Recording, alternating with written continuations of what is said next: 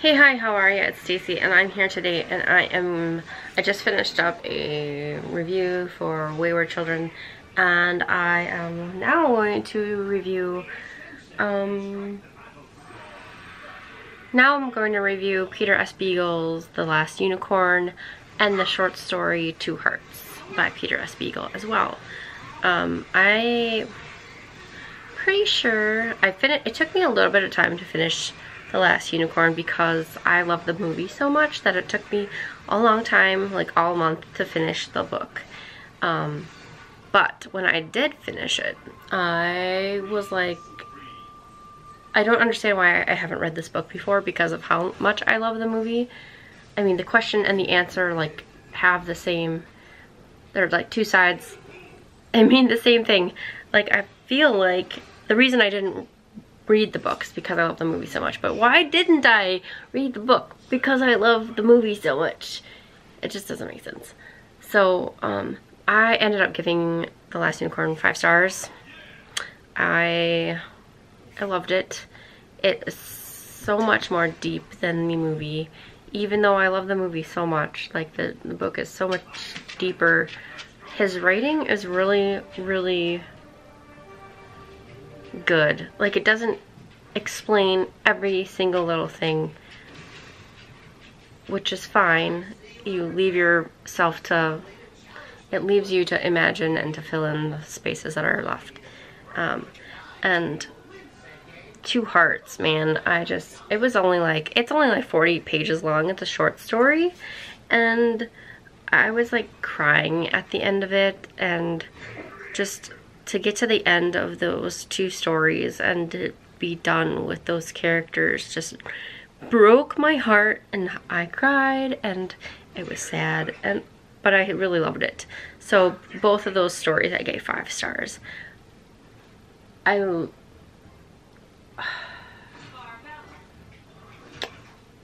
Story for sure it was 5 stars. I think maybe I would have loved to have been able to know more about the characters. Like, I wouldn't say no to more books, learning more about Molly Grew and Schmendrick the Magician and Amalthea and the Unicorn and Lear, but it's told in such a like fairy tale way where you don't get all the descriptions, you don't get everything. Like, there's time passed, and you don't get those stories that are in between the times that they're telling about. So there's a lot of stuff you don't know, and that's a little, like, I would like more. But overall, like, the books were so good, and I just don't understand why it took me so long to read them. That's crazy to me. So I'm glad I finally read them. I might actually pick more books up by Peter S. Beagle. I'm not sure like what else he's really written. There's a lot of short stories collections that are edited by him or that include stories by him that I would be willing to pick up because I have been obsessed with unicorns since I was like born, basically. I had like my whole room as a child was decked out in unicorns. I had a unicorn comforter, pillowcases, curtains. Like, I have currently right now I have a collection of unicorn figurines that are like, I have at least 20, and that's after like culling some of the ones that I like that I found, you know, a bunch of them growing up in like thrift stores, and they were like slightly broken.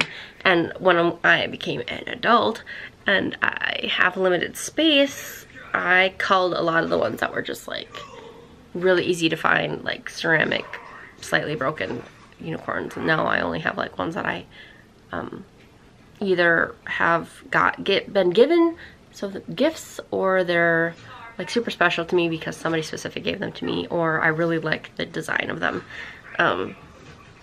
Maybe someday I'll go and do a video of my unicorn collection. I don't know. I'm not sure anybody would be really interested in that, but I have been obsessed with unicorns since I was little, and so I've always loved The Last Unicorn and Legend and unicorns and unicorns and unicorns and unicorns. Okay. I called a book of unicorns a few years ago, and man, I'm regretting it. Like, that was dumb to get rid of that. But whatever. If you did like this video, please give it a thumbs up. Think about subscribing and joining the conversation on my channel. And I hope you all have a wonderful weekend. It's supposed to be sunny here. Hopefully the rain and snow will dry up because our backyard is a lake. A very big lake that has poop in it because we have a dog. But I hope it dries out because it's too wet.